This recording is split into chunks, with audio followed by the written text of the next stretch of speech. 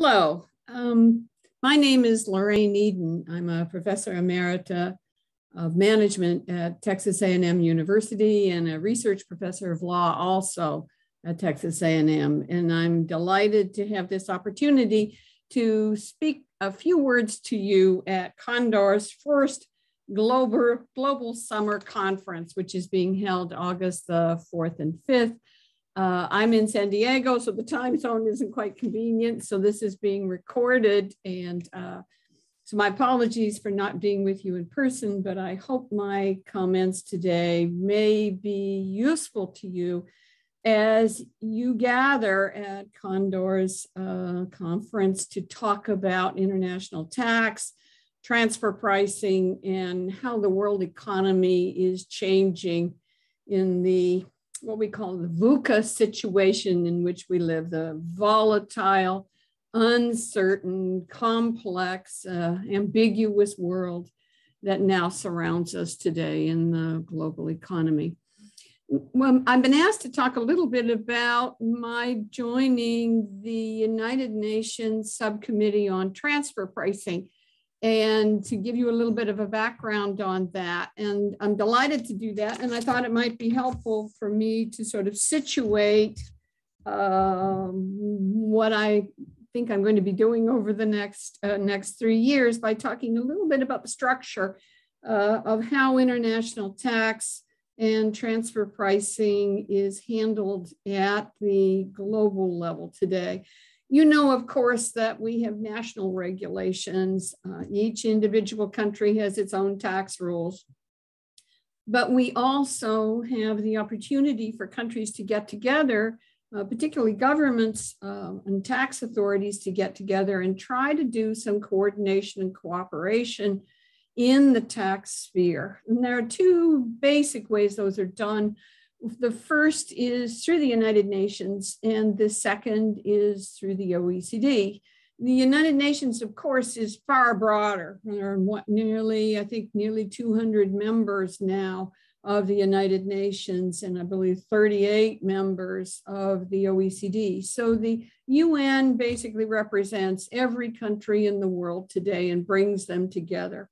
It brings them together in terms of tax, specifically in terms of the Economic and Social Committee, right? The Economic and Social Council, or the used to call ESCO of the UN, is the unit that is responsible for international tax. So we have the Economic and Social Council, and then within that, we have something called the Committee of Experts on International Cooperation in Tax Matters. Now that's really a mouthful. Right, the Committee of Experts on International Cooperation in Tax Matters. So nobody calls it that. They simply refer to it as the UN Tax Committee, or UNTC, the UN Tax Committee. This is not a new committee. And matter of fact, one of my first introductions to this committee went back to my being a PhD student when I was thinking about my dissertation proposal. And I had approached my faculty advisor, John Head at Dalhousie University, and I said, Professor Head, would you chair my dissertation? And he said, Lorraine, he said, my dissertation chair is coming to spend a year at Dalhousie University, and I think you should have him chair your dissertation. So in effect, Professor Head's dissertation chair would potentially be mine. So what happened was Professor Head wrote a letter to his dissertation chair, who was Carl Sumner Schaup at Columbia University, and asked Professor Schaup if he would take on one new PhD student, one last PhD of his many dozens of PhD students.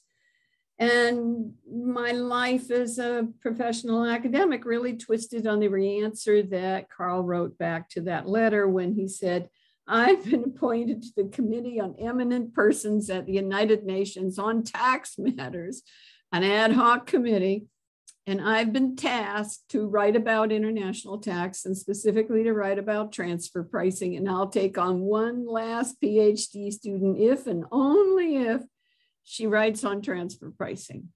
So my introduction to the world of transfer pricing came through this ad hoc committee of eminent persons on international tax, of which Carl Schaup was a member of the committee.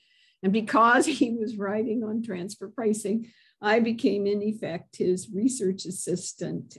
So my history with the UN Tax Committee goes back a long way to the 1970s. So for me, this is an opportunity to coming on to the subcommittee on transfer pricing is a real opportunity. Okay, so as I said, we have the UN system. We have the Economic and Social Council. One of its activities is this UN Tax Committee that is made up of a variety of experts. There are 25 members of this committee.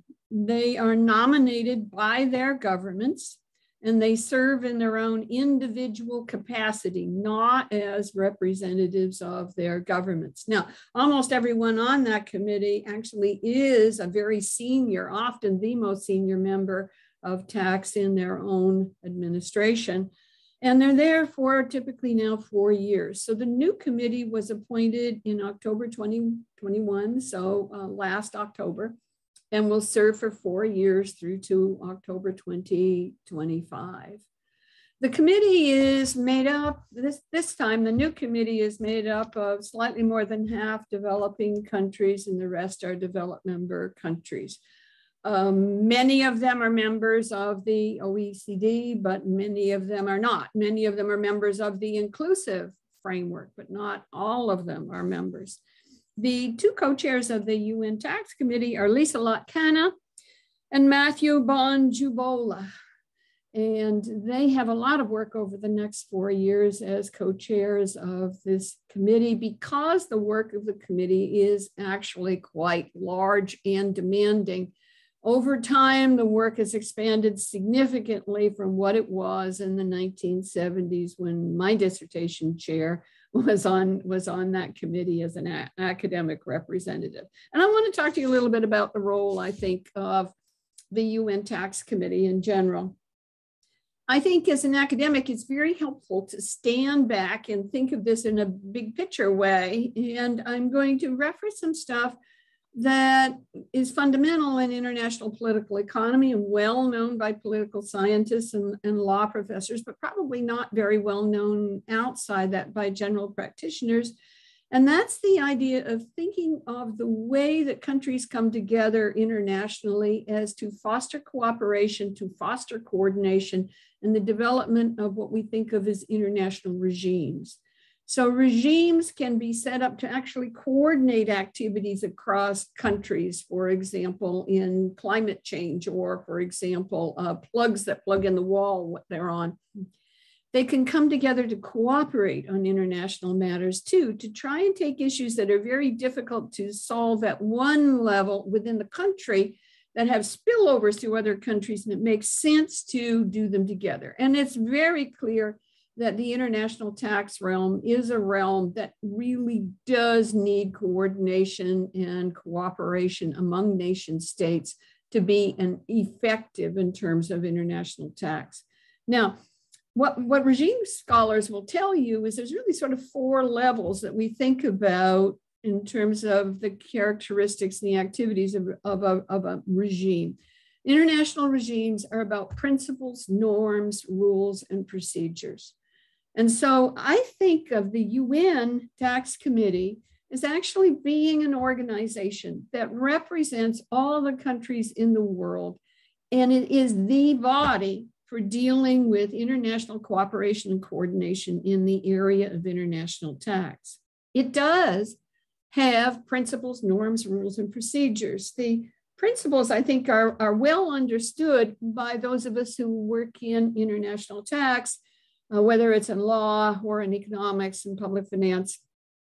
I think of them as focusing on equity, on efficiency, on neutrality, on transparency, and administrative feasibility. So it's like 5 major principles that guide the development of the international tax system. What I mean by that is the international tax rules should be fair and be seen to be fair. They should be efficient as much as we possibly can. We need to do efficient and effective policy development. Taxes, primarily, unless there's a deliberate reason, should be neutral. In other words, they should not interfere with decision-making. They should be transparent so they can be well understood. And lastly, and this is by no means the least consideration, they need to be administratively feasible. They have to be able to be done. And when a large part of the world are developing countries where tax administrations may not have capacity, the issue of administrative feasibility is a really very important issue. So that's an issue about which the UN Tax Committee, I think, really needs to be charged and needs to put this into place. So these are the broad principles of the international tax system. The norms are the standards of behaviors, the shoulds and the should nots about what we expect. So for example, in transfer pricing, I think of the arm's length principle as a standard or a norm. It basically says that transfer prices between related entities should be priced as if they were conducted by arm's length parties under the same set of facts and circumstances. That's exactly what 482 says in the United States. And it's the sentence in most countries' tax codes today in terms of international transfer pricing of related party transactions and the amount of allocation of profits that should be put worldwide. So there are a variety of norms like this. Residence and source principles, for example, destination and origin principles are other forms of standards of behavior that are set up to sort of guide the setting up of the international tax system. Then you move down to the specifics of the rules. Well, we have lots of rules, lots of rules and regulations, as you know, 482, which is what, a little paragraph in the US tax code, has hundreds and hundreds of pages in the IRS regulations for 482. Those are all the very specifics of what it means to implement those norms and standards of behavior and are supposed to guide and reflect the principles for the international tax system. And then last but not least is dispute settlement. In a world where we're trying to have a large number of countries that have sovereign rights to set up their own tax systems, right, there are bound to be conflicts in terms of spillovers and externalities between countries. And therefore, there are going to be disputes. And for that reason, we have tax treaties, and we have mutual agreement procedures, and we have a variety of dispute settlement mechanisms. So let me sum up. If you think about the international tax system, I think of it as a layer of basic principles that I think we all believe in should guide that system. A set of norms and standards of behavior by which we hope countries will be governed and that corporations will be governed that designed to help achieve those principles. And then we have the detailed hundreds of pages of rules and regulations implementing those. And then last but not least is all the variety of dispute settlement mechanisms. Now, let me bring that back to the UN Tax Committee. You look at the UN Tax Committee's mandates, that's exactly what it's doing. It's actually trying to implement the principles of a good international tax system, achieve the norms and standards of behavior, and then try to harmonize and also build new rules that facilitate the harmonization of the tax rules around the world, and then foster ways to settle disputes amicably among countries. Now, the UN actually has, and you can now go to the website and look at the list.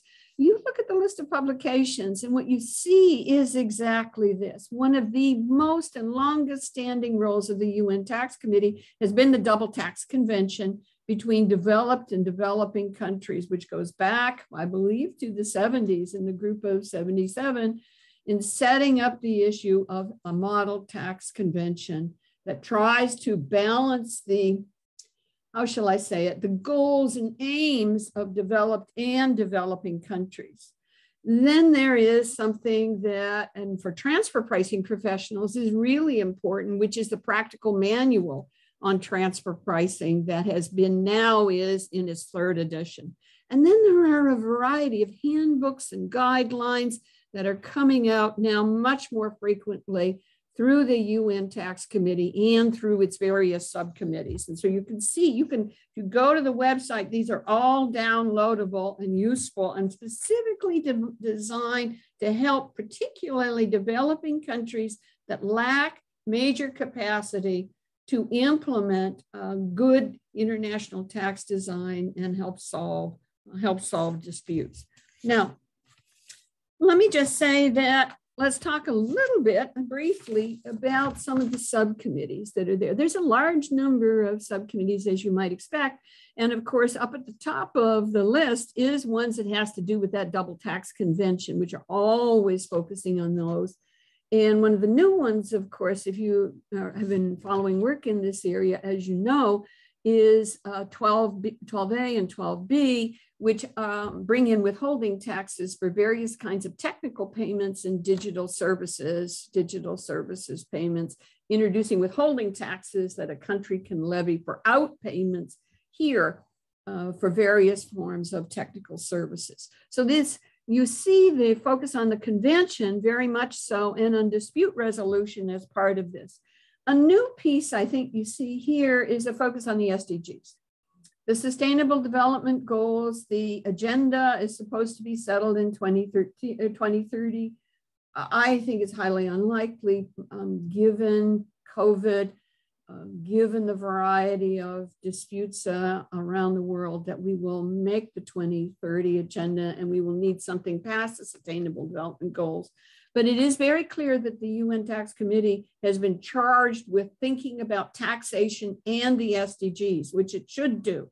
Clearly, there are opportunities in working on international tax and working on country level taxes to think about fostering the SDGs and the goal of the SDGs to leave no one behind. Now, there are a variety of other committees, one of which is the Transfer Pricing Committee, of which I'm a new member.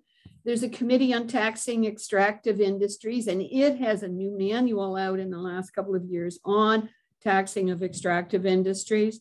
There's one on environmental taxation, which is focusing on CO2 emissions.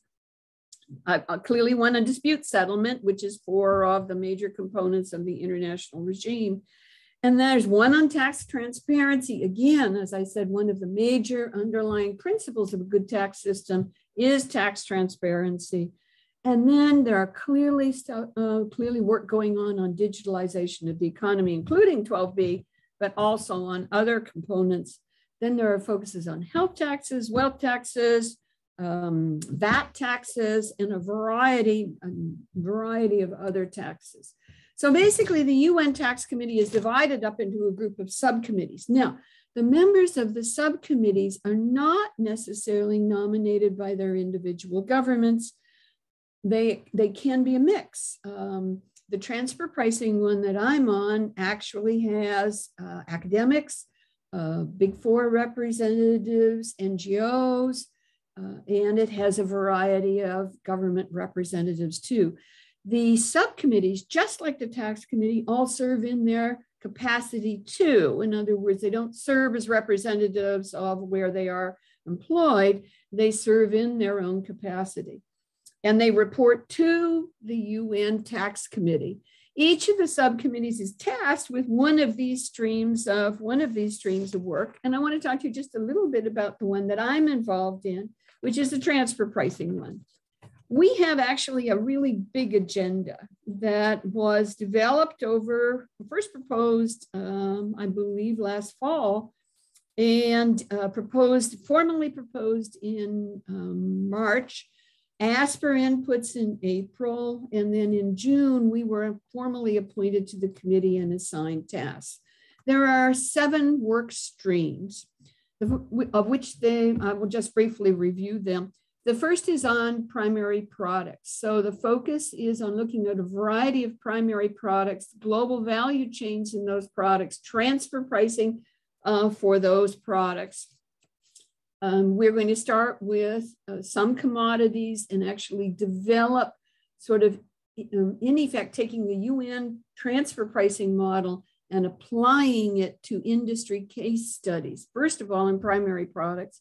I'm also on the second one, which is the pharmaceutical industry, which is going to do the same thing. Again, focusing on the value chain in pharma, looking at the various types of related party transactions, which ones, functions, assets, and risks of particular types of entities and particular transactions, and then appropriate transfer pricing methods that can be used for those and sources of data. Again, the focus is primarily on assisting developing country tax authorities in thinking about how to implement the UN manual on transfer pricing and the arm's length standard. The third one is on toolkits, specifically focusing on risk assessment. In other words, what I mean here is saying a tax authority is interested in determining which types of activities and transactions may be more likely to face tax abuse and loss of income, which ones are more likely to generate significant risk for the tax authority. And so the third one is thinking of different metrics for this. The fourth one is focused on what in Canada we would call GAR, general anti-avoidance mechanisms or general anti-avoidance regulations, and the work that Brian Arnold has done for years in this area. These are focused on domestic anti-avoidance rules, the building of domestic rules to prevent anti-avoidance of taxes. And then there's one specifically on the environment and CO2 emission certificates. There is one specifically related to downturns in COVID-19. There is a general one on dispute settlement, as I mentioned earlier. And then lastly, all of these groups are tasked to think about this in the context of the SDGs. And I'm just checking to make sure I haven't missed any here, but I don't think so. CO2, downturns, I don't think I have reached them all on here. So as I said, I've been assigned to be involved in two of them, primary products and value chains and transfer pricing and pharma. There are a variety of work groups that are doing other issues in addition to transfer pricing, as I've outlined. And what I would say is my impression is the UN Tax Committee is very open to input. It would welcome inputs from the professional committees. In other words, what I'm saying is from NGOs, from the major multinational enterprises and their international tax and transfer pricing professionals, from other countries. While there's only 25 members on the UN Tax Committee and there's only 25 members on the Transfer Pricing Committee, so the committees are small. The overall tax committee is quite small. It I think, enables the ability to move and connect faster and maybe move further than a much, much larger group would do. So the committee on the tax committee meets twice a year. It'll meet once this fall in Geneva in October, and actually, I meet in New York, I believe. No, meets in, I think, Geneva this October and in New York next spring. And so it meets twice a year. The various subcommittees are primarily meeting over Zoom or Teams. So we're doing work digitally together. We have our own first transfer pricing subcommittee meeting at the beginning of September of the 25 members with each of the work streams reporting. So if you have comments or suggestions, we would be welcome and open to your advice here, and I think would be very glad to have that input from you on here. And so let me sort of wrap up and say, I hope that your meetings with Kondor are very productive. I'm sure they will be. I send you my best wishes here. And I think we would like to all see the international tax regime achieve the goals of efficiency, of effectiveness, of equity, of neutrality, of transparency, and administrative feasibility. We need to come together in fora such as the UN Tax Committee, which represents all countries in the world. It's not just like the OECD group, where the focus is really on the 38 members of the OECD. It's not sort of the inclusive forum, which is the group of countries around the OECD, which are included in these discussions. The UN Tax Committee has, I think, a very unique role to play here as a small group that can come up with innovative solutions that can, with the focus primarily of trying to assist developing country tax administrations in achieving a greater and fairer distribution of the world's resources, with the long run goal, frankly, of leaving no one behind, as the SDG agenda focuses. So let me wrap up and say, I'm delighted that Kondor in Hungary has invited me to speak. I hope that my comments are helpful in thinking about the next 4 years of this committee, and that you will participate and get involved. Thank you very much.